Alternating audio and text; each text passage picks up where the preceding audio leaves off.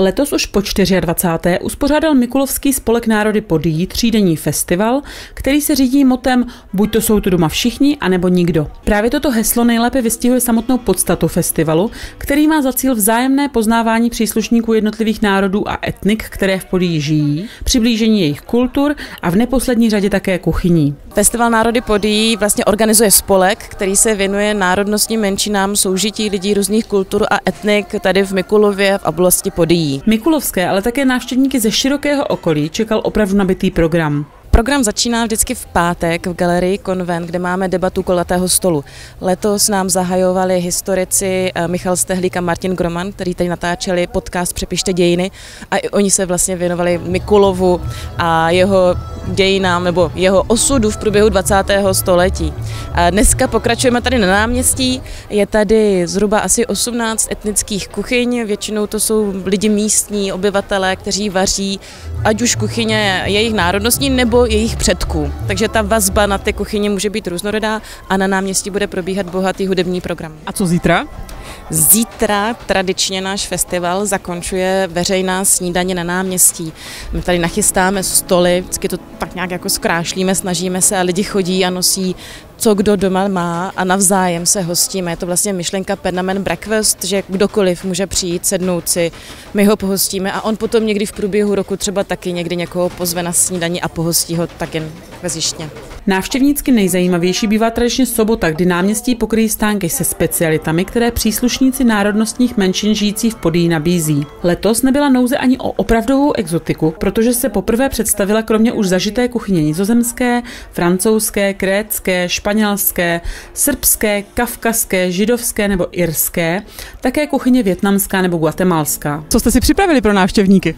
My jsme si letos připravili irské dušené maso, je v tom telecí, jehněčí, hodně kořenové zeleniny, tak jak to Irové mají rádi, jsou v tom kroupy a samozřejmě irské brambory, ty tam prostě být musí. Je to takový jejich tradiční jídlo, které jí jako pastýři, kteří než jdou na pastu s ovcemi.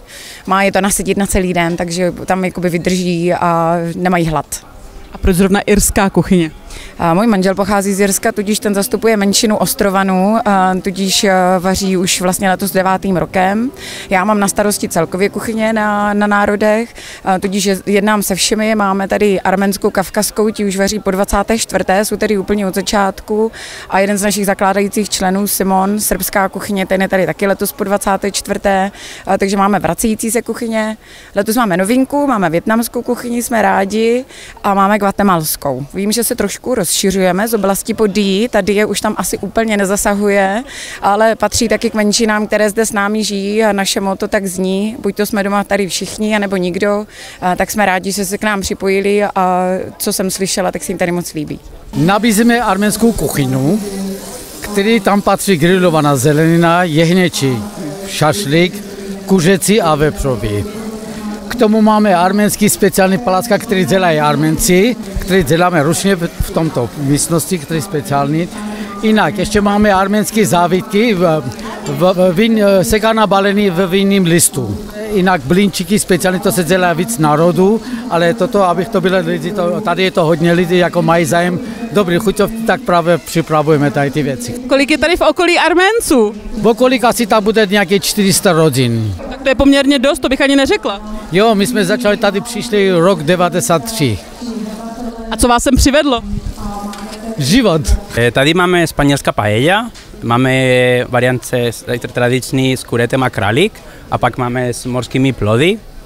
A taky vaříme chobotnice s mashed potato a virgin olivový olej, uzená mletá paprika, trošku morský sůl a taky máme sangria určitě, protože dnes máme jako 35 stupňů, tak máme studená sangria. Nabízíme jídla z Latinské Ameriky, Střední Amerika. V čem je specifická? Takže všechno se dělá z čerstvých surovin, každé ráno vstáváme, děláme čerstvé salsy, dneska máme přichystáno ceviche s krevetama, to jsou krevetky, které se sami namarinují neboli uvaří v citrusové šťávě a nabízíme tacos, taky z kukuřičných placek, flauta jsou zase křupavé kukuřičné placičky. Viděla jsem, že tady máte i návod, jak jíst tacos.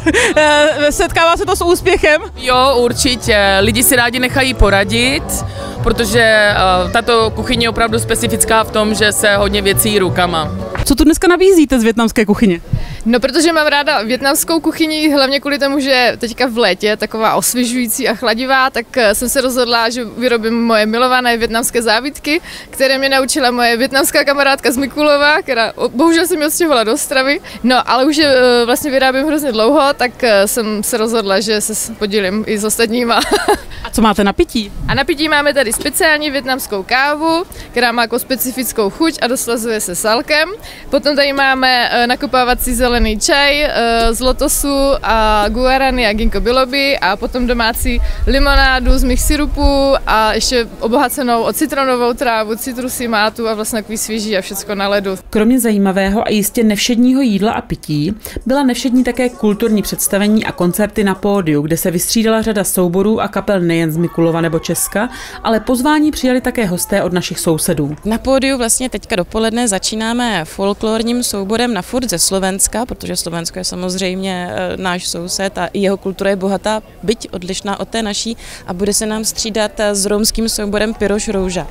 A potom už pojede hudební produkce, máme tam kapelu Malalata, Vehyba a Hazafele, což je inspirované zase židovskou kulturou, a na akustickou kytaru hraje Adam Kapičák, který je jeden z místních, ale dneska už tady nežije a jeho vystoupení jaksi patří k těm tradičním, takže je to celá řada kapel a skupin a tím, že my ani tu dramaturgii nemáme nějak striktně danou a spíš každý vždycky přijde s nějakým nápadem, tak sami nikdy úplně nevíme, jak to vlastně potom dopadne poskládané na tom pódiu, ale vždycky je to zážitek a je to pestré. Žádný ročník festivalu si na návštěvnost ani nezájem amatérských kuchařů nemohl stěžovat a dokonce ani ten letošní neodradil nosné jazyčky opravdovou výhní, která na Mikulovském náměstí panovala.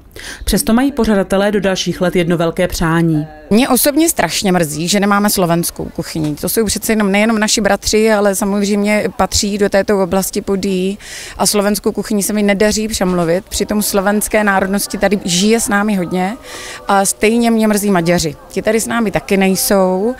Mívávali jsme maďarskou kuchyni, ale paní po té, co umřela, tak její rodina už to nepřevzala, to žezlo toho vaření, aby ukázali, co oni mají dobrého.